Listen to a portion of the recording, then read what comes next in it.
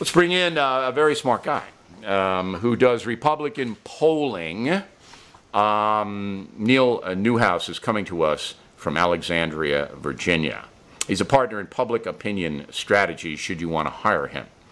Okay, now, the Cook people, you know the Cook report, they track all the races around the country. They still say the Democrats have the advantage in the upcoming midterms, particularly in the House of Representatives. Do you subscribe to that? Well, hey, Bill, I think you raised some really interesting points in terms of what this Kavanaugh hearing has done. So let me back up 1 second. We're tracking as many as 25 or 30 races on any given night, doing polling across the country. And what we've seen since the spring is a significant Democratic advantage in terms of campaign interest. We saw that in the special elections, and we've continued to see it in all of our polling data, where when voters are asked to rate on, for instance, a 1 to 10 scale, how interested they are in the campaign, Democrats are about 15 points higher than Republicans. And, we keep talking about how that, it should close by the time we get to Election Day. But what we had not seen it close until last week. In the polling we've done over the weekend, and that's probably a good 20, 25 surveys, we've seen almost in every one of them Republican interest increasing and matching Democratic interest across the country in everything from state legislative races to congressional to Senate races. That's going to have a significant impact on those very Senate races you talked about, Bill. In fact, Heidi Heitkamp today said she was voting no on Judge Kavanaugh. Right. Don't you think that's the end of her campaign right there? I do. I think she's through. I think she's done. I think today is 33 days out from the campaign. There's a lot that's going to happen, but this has begun to even the playing field in almost an early October surprise, so that it gives our guys our Republican candidates a lot more of an even field to run on for the last month of the campaign. Okay, so I see it this way, that the Democrats were energized in the spring, as you said, because of the hate Trump movement. All right, yeah. So they're energized to vote against Trump by electing congresspeople and senators. The Republicans like Trump, all the polls say. There wasn't a motivation, but now they're so angry, the Republican voters so angry about the displays by the Democratic Party against Judge Kavanaugh, that their anger is matching the hate Trump anger. Is that what it is? That's exactly right. And what we had seen before was we'd seen a Republican electorate that was lethargic. They weren't complacent, but they were lethargic. They weren't really motivated.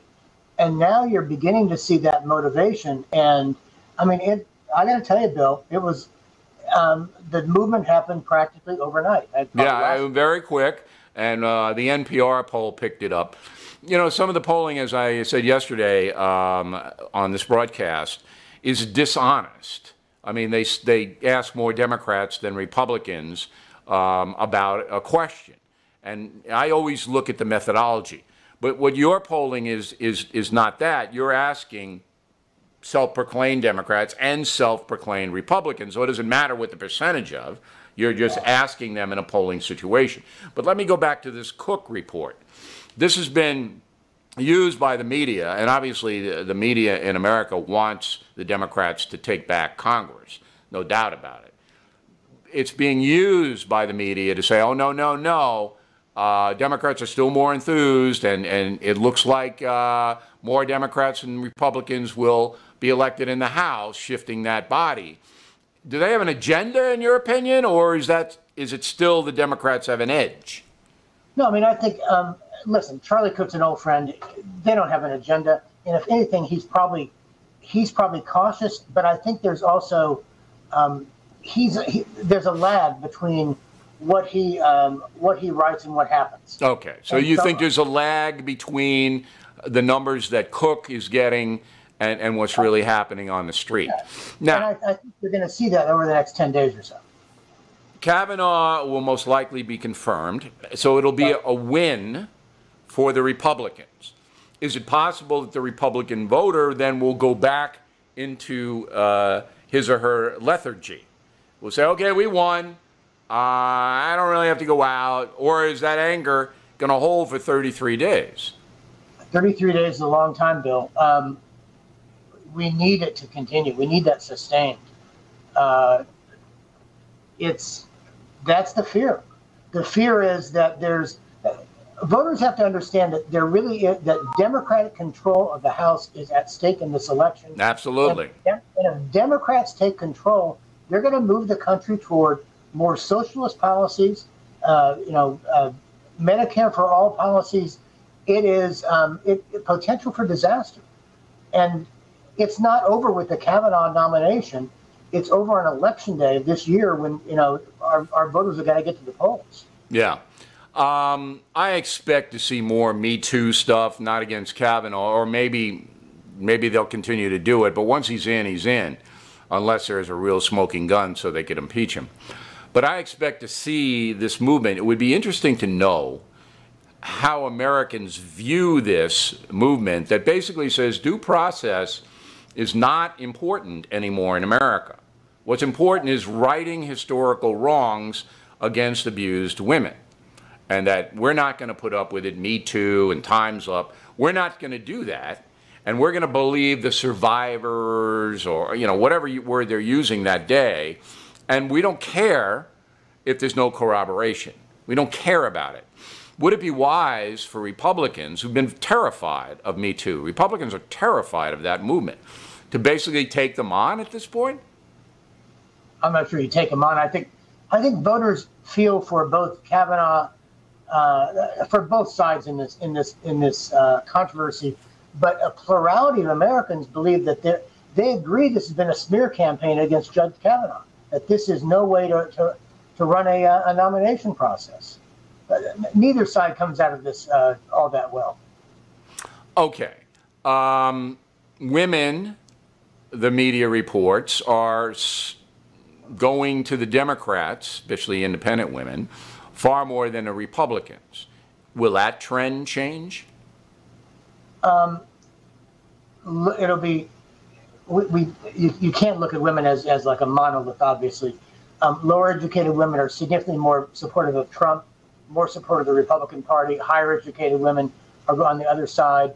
There will still be a significant, when the exit poll comes in from this election, there'll be a significant gender gap with men supporting Republicans and women supporting Democrats. That'll hold. You expect that to hold. Absolutely. I do too. Although if Donald Trump would just kind of not be provocative for the next 30 days, my whole body his Twitter machine rebelled. Excuse me. He will I know, continue. Even you're choking on that, Bill. I know.